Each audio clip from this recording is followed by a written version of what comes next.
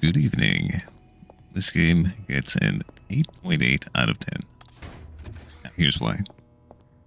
If you're an enjoyer of the Resident Evil or Dead Space series, you will surely be reminded of them in the gameplay.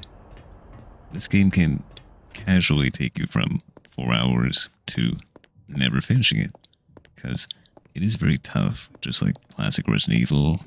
It's a game where you gotta learn to adopt similar playstyles as playing on higher difficulty Resident Evil games,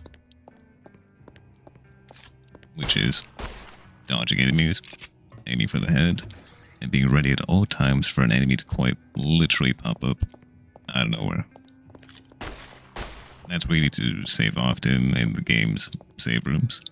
Keep in mind, there's many ways to go about this game, and it does get kind of fun when you figure stuff out. Pro tip, you don't need to have your gun or ammo on the hotbars to use them.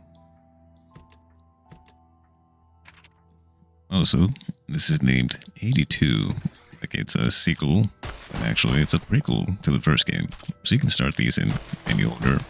The story is non-existent aside from reading notes about the lore, which to sum up is crazy scientists take women, make women look like clones, use them as smex dolls, and that's about it.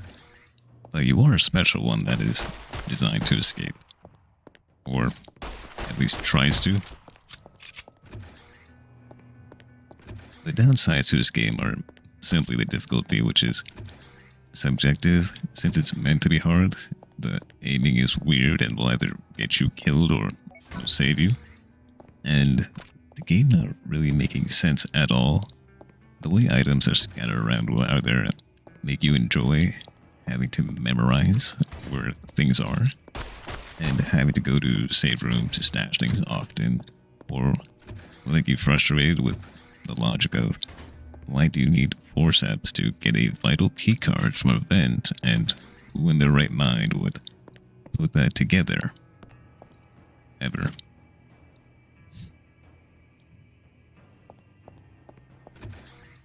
There's for sure some things that'll make you search for a guide, or hours of meticulously scanning each room to see what's there and what might be needed.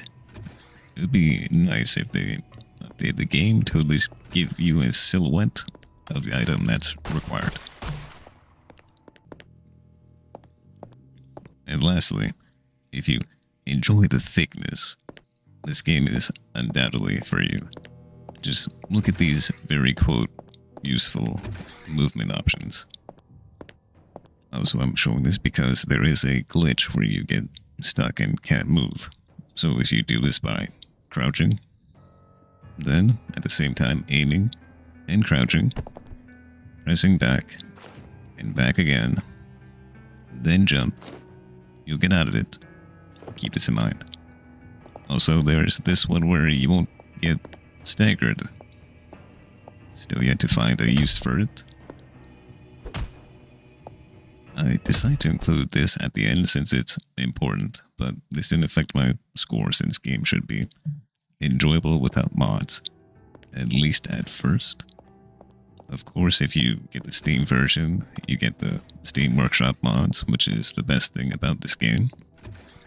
You can be many characters of many thickness levels, and or make this game into a different game even, or just get some quality of life stuff to make a casual playthrough more bearable.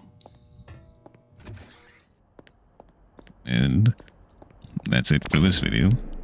Want to suggest a game for me to review? Leave it in the comments.